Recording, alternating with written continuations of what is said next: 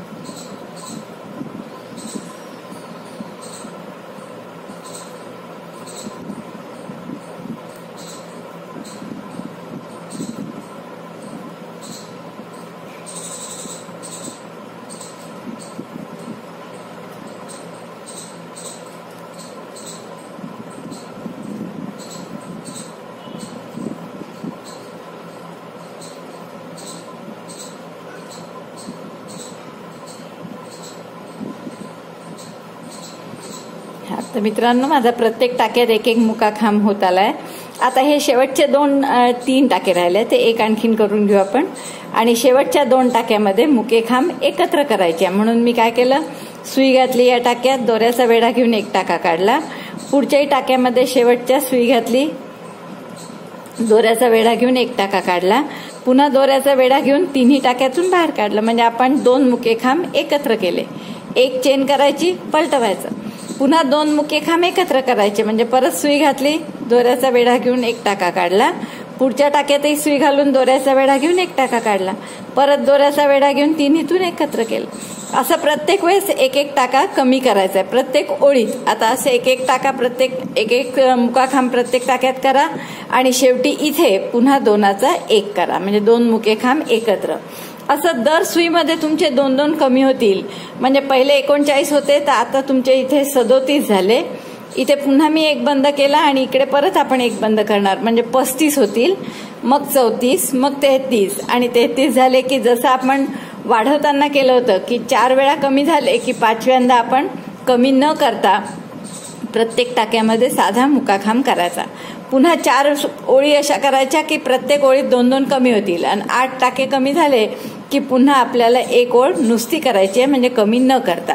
असं कुठपर्यंत करत जायचं, 1 टाका होईच तर. असे कमी कमी करत आपण 1 टाक्यापर्यंत करणार आणि मग कसं शिवायचं हे मी तुम्हाला दाखवते. जसा हा एक भाग झाला तुमचा, म्हणजे त्रिकोण झाला की पूर्ण होईल, तसाच अगदी सिमिलर म्हणजे सारखा अगदी दुसराही भाग करून घ्या आणि मग 2 भाग तयार झाले की आपण कसं शिवायचं हे स्वेटर हे बघू. तर सध्या तुम्ही त्रिकोण हा पूर्ण करा आणि अगदी असाच दुसरा भाग करून घ्या. तर मित्रांनो, माझे हे दोन्ही भाग पूर्ण झालेले आहेत करून. आणि आता एक साधारण स्वेटरची कशी शिलाई करायची आणि आपलं स्वेटर कसं दिसणार आहे फायनली हे आपण आयडिया देऊ तुम्हाला पहिल्यांदा. तर आपला हा एक भाग असा मी दुमडला, हा दुसराही भाग असा दुमडून हे दोन भाग आपण आता एकमेकांना असे शिवणार आहे. तर हे थोडे गोल होऊन जात असतील तर आपण याला सरळ करून घेऊ शकता असं.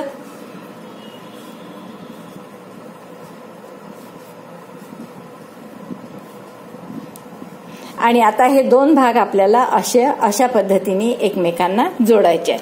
म्हणजे हा तुमचा बाहीचा आणि खांद्याचा भाग येईल आणि इथे समोरून ओपन राहील आणि मागून हे तुम्हाला शिवून घ्यायचं आहे. म्हणजे आपल्याला इथे 3 बाजू शिवायच्या आहे. त्यापूर्वी हे तुम्ही दोरे हाईड करून घेणार आहे. सगळे जे हे दोरे उरलेले असतात ते तुम्हाला माहित आहे कसे हाईड करायचे. आता शिवायचं काय काय आहे तुम्हाला, तर ही मागची बाजू शिवायची आहे आणि हे दोन भाग एकमेकांना शिवायचे आहे इथून बगलेपर्यंत. तसंच हाही भाग एकमेकांना शिवून घ्यायचा आहे इथून बगलेपर्यंत. तर आता मागची बाजू आपण पहिल्यांदा शिवू. मागची बाजू मी सरळ दोन्ही बाजू एकमेकांवर घेतल्या आणि उलटी साईड आपल्याकडनं केली, कारण आपल्याला शिलाई करायची आहे याची. आणि टॅपेस्ट्री नीडलमध्ये आपण एक गुलाबी दोरा ओवून घेऊ.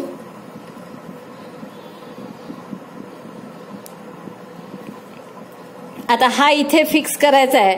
तर पहिल्या टाक्यामध्ये मी घातला आणि त्याची गाठ मारून घेणार आहे.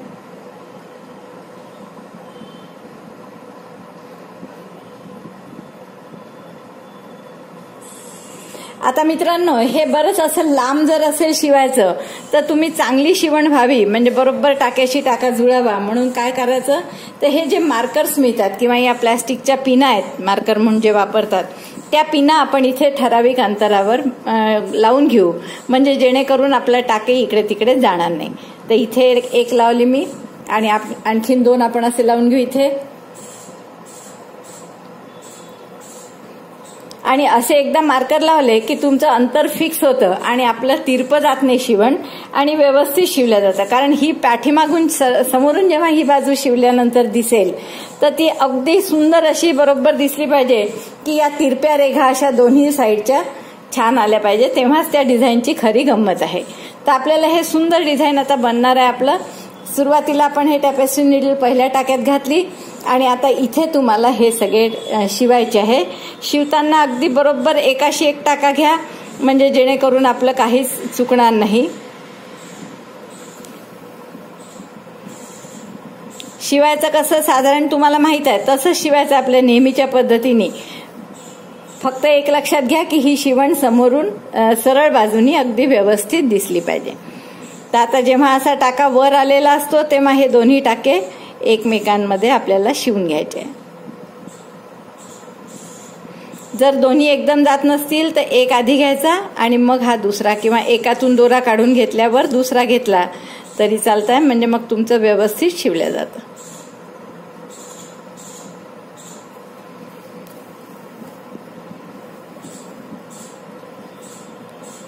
हे दोरे आधीच आपण हाईड केले तर त्यामुळे मध्ये मध्ये येण्याचा प्रश्नच येणार नाही. सध्या मी हाईड केले नाही आहेत म्हणून.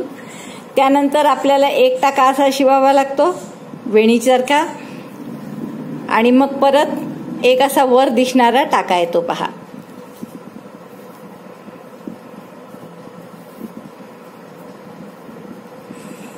हे वेणीसारखं झाल्यावर हाता परत हात दिसणारा टाका आहे दोन्ही बाजूनी.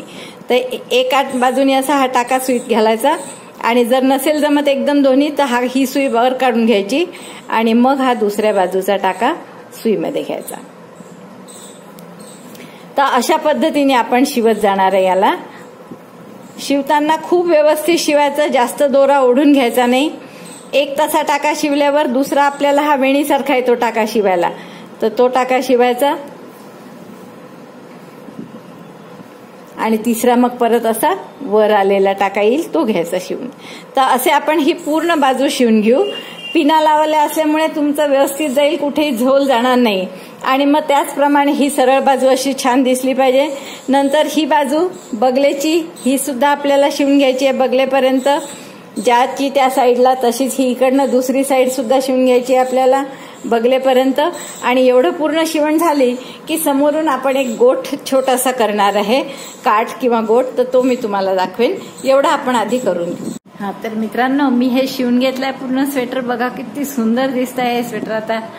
आता फक्त आपल्याला याचा काठ करायचा राहिलाय आणि शेवटी आपण एक बो करणार आहे बांधायसाठी म्हणून. तर आपल्याला आता याचा काठ कसा करायचा, वेगवेगळ्या प्रकारचे अनेक काठ असतात, त्यापैकी तुम्ही कोणताही करू शकता. मी अगदी सोपा काठ असा निवडलाय करायसाठी. आपण एक दुहेरी दोरा घेऊ याचा. ही लोकर तशी पातळ असल्यामुळे आपल्याला काठ थोडा जाड करता येईल त्यावरून.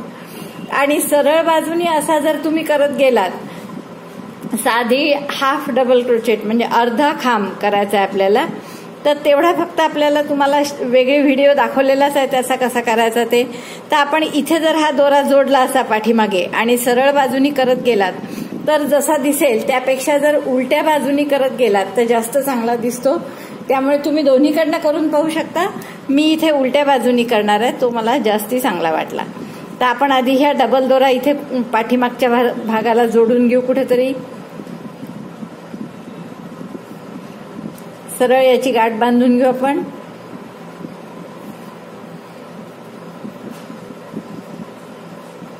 आणि आता या दुहेरी दोऱ्याने आपण हाफ डबल क्रोचेट म्हणजे अर्धे खांब करणार आहे.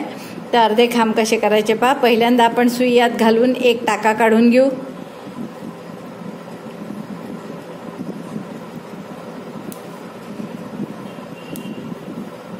आता आपल्याला हाफ डबल क्रोचेट करायचं आहे, त्यामुळे त्याची उंची 2 चेन एवढी असते, तर एकच चेन केली तरी चालेल. पुढच्या स्टिचमध्ये आपण सुई घातली, दोऱ्याचा वेढा घेतला सुईवर, पुढच्या टाक्यात सुई घातली, परत दोऱ्याचा वेढा घेऊन काढले, म्हणजे 3 टाके झाले सुईवर. आता परत दोऱ्याचा वेढा घेऊन 3ही टाक्यातून एकदम बाहेर काढलं.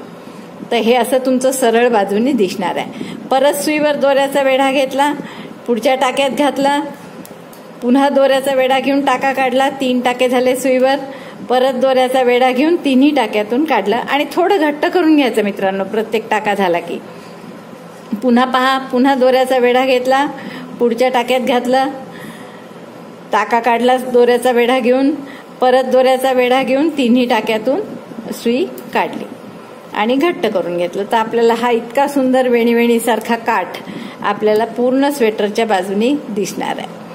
तर एवढा मी करून घेते मित्रांनो. पुन्हा एकदा पहा, नुसता हाफ डबल क्रोचेट आहे, अगदी साधा आहे. तुम्ही केलेला आहे ते आपण व्हिडिओ पण वेगळा त्याचा केलेला आहे, तोही तुम्ही बघू शकता. मी वर शेअर करते आहे तो. सुईवर दोऱ्याचा वेढा घ्यायचा, पुढच्या टाक्यात सुई घालायची, पुन्हा दोऱ्याचा वेढा घ्यायचा आणि दुहेरी दोरा असल्यामुळे थोडं लक्ष ठेवा, एवढंच.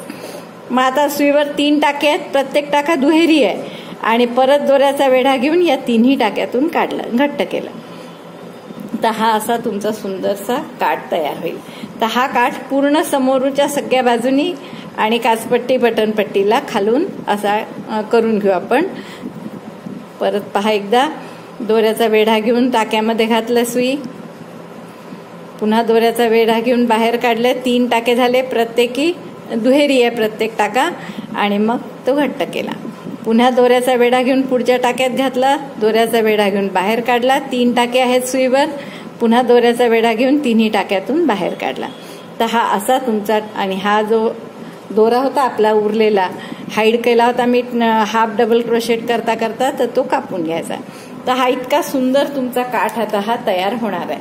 तर असा काठ तुम्ही पूर्ण करून घ्या मित्रांनो. कुठे कराल तर ह्या स्वेटरच्या इथून मी सुरुवात केली आहे करायला, तर अशी येईल आपली, इथपर्यंत येईल या काठाच्या. मग पुन्हा या गळपट्टीवर इकडे इथपर्यंत करा.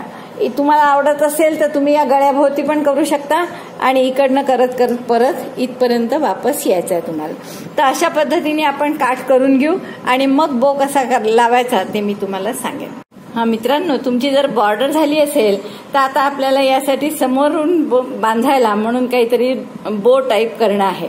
तर त्यासाठी आपल्याला जनरली आपण पॉम करतो आणि मग बांधतो, जसं मागच्या स्वेटरमध्ये केलं होतं.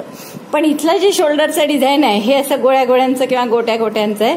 तर अशाच टाईपचे पॉम करण्यासाठीचा प्रयत्न करू आपण. तर हे बघा, आपण असेच पॉम केलेलं आहे, गोल सुंदर गोल केले आहेत. तर असे गोल कसे करायचे पॉम हे आपण पाहू. यासाठी आपण जी सुई वापरणार आहे, एरवी मी ही 3 mm ची सुई वापरली होती पूर्ण कामाला, पण इथे आता ही सुई न वापरता एखादी बारीक सुई घ्या. ही मी 2 mm ची सुई घेतलेली आहे. असेल तर याहूनही बारीक सुई तुम्ही घेतली तरी हरकत नाही. तर आपण याच्यात मॅजिक लूपनी 6 मुकेखांब करणार आहे. तर हे मॅजिक लूपनी मुकेखांब कसे करायचे याचा आपला वेगळा व्हिडिओ झालेला आहे, तर मी पुन्हा तुम्ही पाहू शकता त्याला. तर हा झाला 1 2 3 4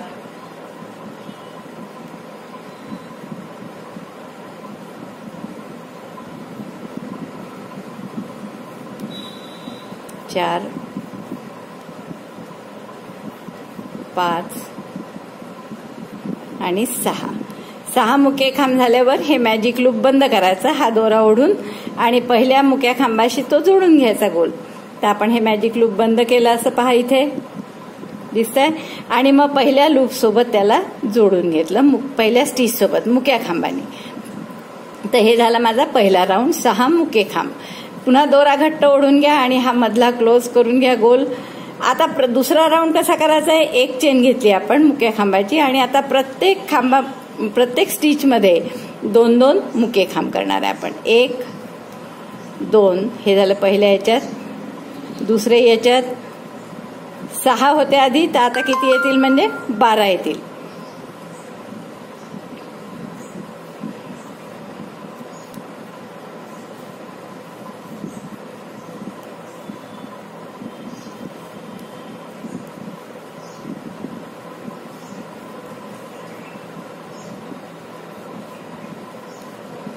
प्रत्येक स्टिच मध्ये मी 2-2 मुके खांब करून घेतले. त्यामुळे आपले मुके खांब झाले आता 12.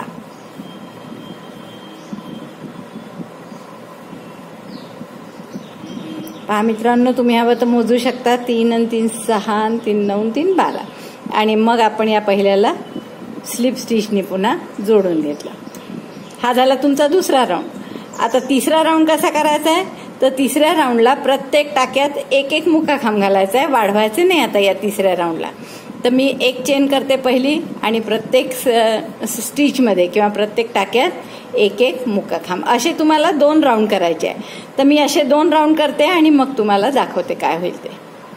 मित्रांनो, माझे 2 राऊंड पूर्ण 12-12 स्टिच मुक्या खांबाचे झाले आणि हा बघा वाटीसारखा आकार झालाय, तुम्हाला दिसत असेल तर. आता यानंतरचा राऊंड आपल्याला काय करायचा आहे, प्रत्येक वेळेस 2 स्टिच मधून एकच मुका खांब. पहिला मी एक चेन करून घेतली आणि 2 SC टॉक म्हणजे 2 मुके खांब एकत्र विणायचे. तर यात 2 टाक्यांमधून मी टाके काढले आणि तिन्ही याच्यातून 3चा 1 केला. परत आपण तसंच करणार आहे. पुढच्या टाक्यातून दोऱ्याचा वेढा घेऊन टाका काढला, त्याच्या पुढच्या टाक्यातून काढला आणि मग परत दोऱ्याचा वेढा घेऊन तिन्हीतून एकत्र बाहेर केला. पुन्हा आपण 1 त्याच्या पुढच्या टाक्यात आणि परत 3चा 1 आणि परत एकदा करणार तसं.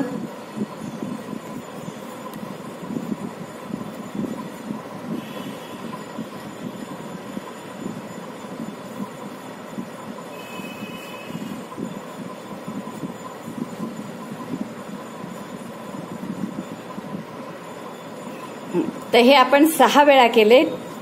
2 SC टॉप म्हणजे आपल्या 12 टाक्याचे आता 6 टाके झालेले. आता हे 6 टाके झाल्यावर मित्रांनो काय करायचं, या वाटीमध्ये आपल्याला काहीतरी फिलिंग करावं लागेल, भरावं लागेल. तर त्यासाठी हे फायबर म्हणून मिळतं. तर हे फायबर आपण याच्यात भरू. आता हा मधला दोरा आता कापून घेतला तरी चालणार आहे. तर मधला दोरा मी कापून घेते आणि याच्यात फायबर भरत आहे. आपण फायबर फिल करायचं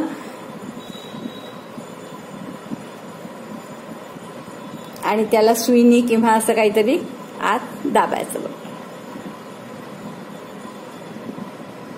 आता हे जे 6 टाके झाले याची आपल्याला बंद करायचे आणखीन.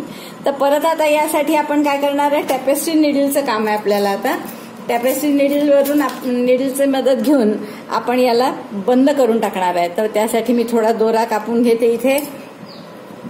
इथे आधी आपण याची गाठ बांधून टाकू आणि टॅपेस्ट्री निडलमध्ये आपण आता हे दोरा ओवून घेऊ. मित्रांनो, यापेक्षा बारीक टॅपेस्ट्री निडल वापरली तर जास्त बरं होईल. तर आपण बारीक टॅपेस्ट्री निडल वापरू. ही जरा जाड आहे, यापेक्षा आपण बारीक टॅपेस्ट्री निडल घेतली म्हणजे आपल्याला सहज त्याच्यात घालता येईल. आता आपल्याला काय करायचंय, फक्त हे 6 टाके बंद करायचे आहेत. तर आपण यातून असे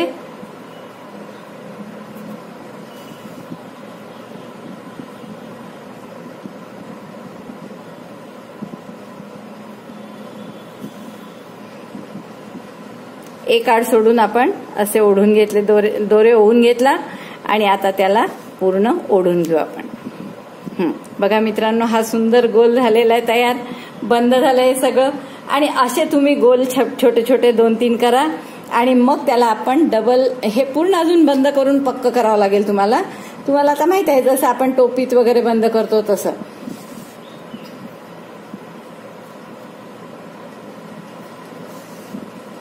तर हे अशा पद्धतीने पूर्ण क्लोज करून घ्या. हवं तर आणखीनही तुम्ही फिल करू शकता त्यात, जर हवं असेल तुम्हाला तर.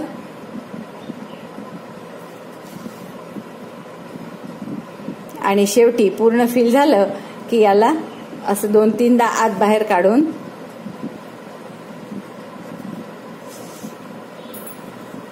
हा तुमचा एक गोल सुंदरसा तयार झाला. पहा, रिफ्लेक्शन येत असल्यामुळे मी असा हात धरलाय, तुम्हाला आता दिसेल हा गोल किती सुंदर दिसतोय. पहा, तर असे 3-4 गोल करून घ्या तुम्हाला जेवढे हवे तेवढे. आणि मग आपण डबल दोऱ्यांनी साधी साखळी करणार आहे. म्हणजे 2 स्ट्रेन घेतले मी किंवा 2 धागे एकदम घेतले आणि याच्यात आपण फक्त साखळी विणणार आहे. एकदा 30 विणले मी आणि दुसऱ्यांदा 40 विणूया. तर अशी फक्त डबल स्लिप नॉट करून घेतली आणि जशी आपण साखळी विणतो तशीच, फक्त आता 2 दोरे आहेत म्हणून डबल दोऱ्यांनी 1, 2, 3, 4, 5, 6, 7. तर अशा 30 साखळ्या विणून घ्या आणि ते या एका पॉम्पॉमला बांधून घ्या किंवा या एका गोलाला बांधून घ्या हे असं खाली. तसंच दुसरी अशी 40 साखळ्यांची पट्टी करा आणि ती दुसऱ्या पॉम्पॉमला बांधून घ्या आणि नंतर ते आपल्या स्वेटरला शिवून घ्या. शिवणं झालं की मी तुम्हाला सांगते. मित्रांनो, हे आपले पॉम्पॉम शिवून झालेले आहेत आणि किती सुंदर दिसतं बघा. आणि त्या वरच्या डिझाईनशी मॅचिंग होतात असे गोल केल्यामुळे. साधे पॉम्पॉम केले असते तुम्ही, त्यापेक्षा जर असे गोल केल्यामुळे जास्ती छान दिसत आहे. तर तुम्ही हे अशाच पद्धतीने करून स्वेटर पूर्ण कराल अशी मला खात्री आहे. आणि तुमचं पूर्ण झालेलं स्वेटर जर तुम्ही मला पाठवलं मेलनी तर मला त्याचा फोटो पाहायला खूप आवडेल. तसंच लाईक करा, कॉमेंट्स करा आणि मित्रांनो शेअर करा, चॅनल सबस्क्राईब करायला विसरू नका बरं. असं स्वेटर तुम्ही करून मला नक्की त्याचा फोटो पाठवा. मोठं करायचं असेल तर जसं इथे सुरुवातीला त्रिकोण आपण 6 इंचाचा घेतला तसा 7 इंचाचा 8 इंचाचा घेतला तर तसंच तुम्हाला स्वेटर मोठ्या मोठ्या मापाचं मिळत जातं. मित्रांनो, व्हिडिओ बघितल्याबद्दल धन्यवाद. थँक्यू.